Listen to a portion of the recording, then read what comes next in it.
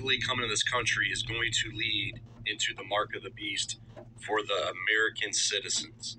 And I'll explain to you why. Just remember who built the wall, and I've always said this from the beginning. That wall was never to keep them out. It was to keep us in. In order to fix a crisis, you have to create a crisis. Trump said on his first day back, he's going to have the largest deportation in the history of America.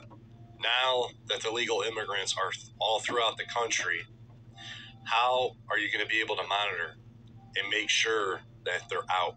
This is where they are going to implement a system that is going to watch Americans and watch the illegals.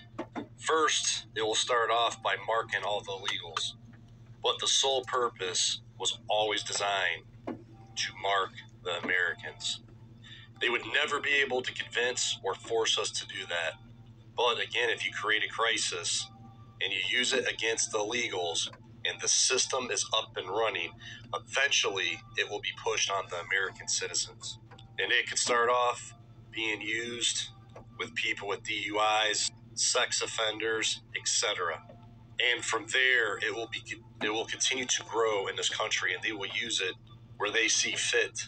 And eventually, it will be used throughout the United States. And that is exactly how they will force the mark on the American citizens and get away with it without question. How can a man lose an election that was rigged and come back and win an election? He lost his re-election. They had to sucker you in. He had to set up all his stuff prior, his pre, to plant the seed in your head. And then they put an imbecile in the office that would make anybody look good. The whole United States is for Trump. He will win because it's rigged. And when he comes in, the change is not only in America, it's going to be throughout the world. It's going to bring about the New World Order, the Great Reset, the beast system.